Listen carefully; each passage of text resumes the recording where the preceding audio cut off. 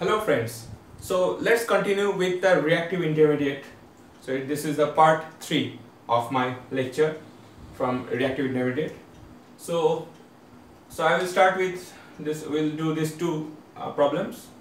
So what happens, we have given MCBA. So we have keto and alkene, but always if there is a keto, so the possibility of Baeyer-Villiger is more. So it will undergo Baeyer-Villiger oxidation. So what will happen? Either the O will insert here or it will insert here. So let's see which one has the highest migratory aptitude. So here it is a secondary 2 degree carbon, and here it is a 3 degree carbon. So 3 degree carbon has more migratory aptitude than a 2 degree. So this one will migrate, and so O will get inserted in between this bond, right? So just writing the product, have this O will go here,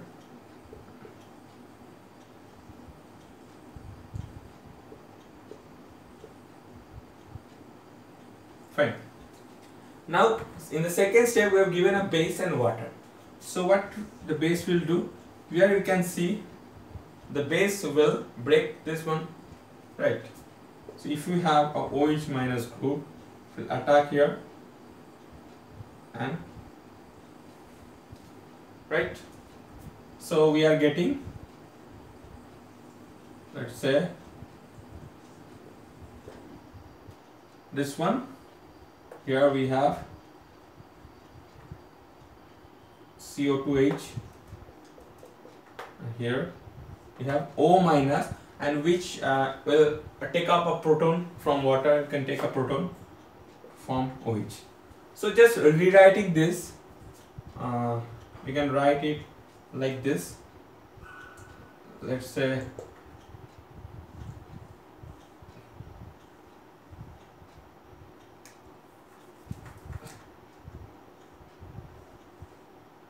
so we are writing like this.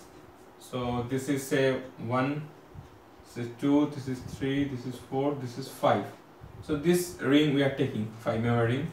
So let's say this is 1, this is 2, this is 3, this is 4, let's say this is 5, right? So in 1 we have OH group down the plane. So the OH group will be down the plane. In 4 we have acid group again down the plane. So in 4 we have an acid group down the plane. In 5 we have OMe, which is above the plane, right?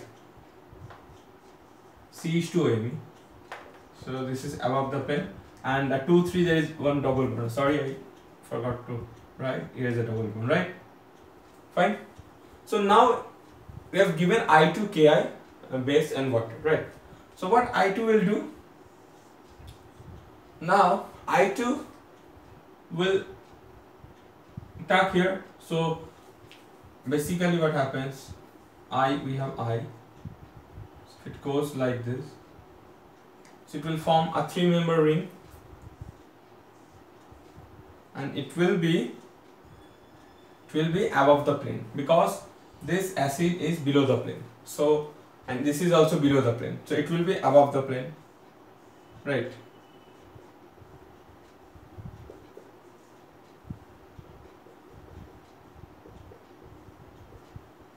OH, fine.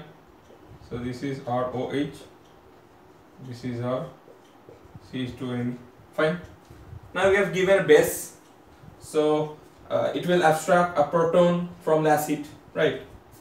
So it will abstract a proton from the acid, fine. Now what happens? This will, let's say 1, 2, say 1, 2, 3, 4, 5, 1, 2, 3, 4, 5, right? Oh, I did a mistake. Oh, here it was like one CH2 was missing here, right? Here one CH2 was there. That's why I am counting. Right, here one CH2 is there, one CH2, then here. Now it's fine. Now it's 1, 2, 3, 4, 5. So it will form a 5-member ring. It will attack below the plane, and this opens up, right? So we will get this as a product. Here it will be O, CO, CH2, 5-member ring, and here we have I. So this is the final product of this reaction, right? Okay. Now let's move to the second one. So in second one, you are very familiar with this reaction, that is the Wittig reaction, right? So you know Wittig reaction. So it will be a Wittig reaction. So what will happen here? We have a dibromo derivative. We have PPH3. So it will attack here. Bromine leaves. That leads to PPH3 plus, right? Okay. Then we have a sodium hydride. So what sodium hydride will do? It will abstract a proton from here. So basically PPH3 plus, here are negative charge, and this pushes here and bromine leaves, right? So we are getting this one. Now again we have sodium hydride in the medium, so it will take up this acidic proton.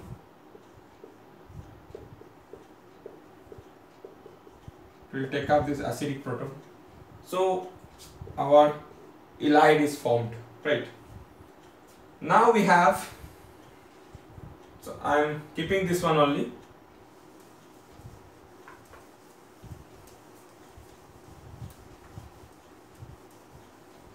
So this is our ylide, right? So this is our ylide. So we have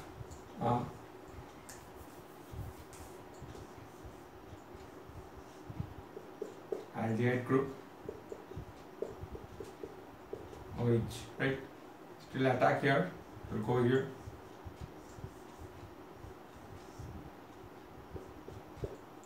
So we have a carbon, this is O minus, this is PPH3 plus, we have OH, right? So phosphorus has a strong affinity for oxygen, so there will be a bond formation here. Okay, after the bond formation, what happens? So POPH3 will leave.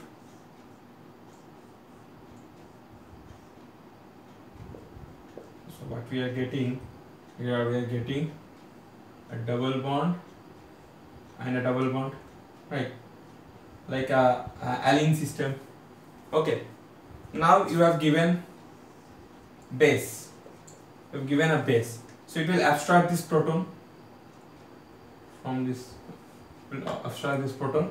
Okay, so now it will attack this position and fine. So what happens? Leads to formation of a 6-member ring,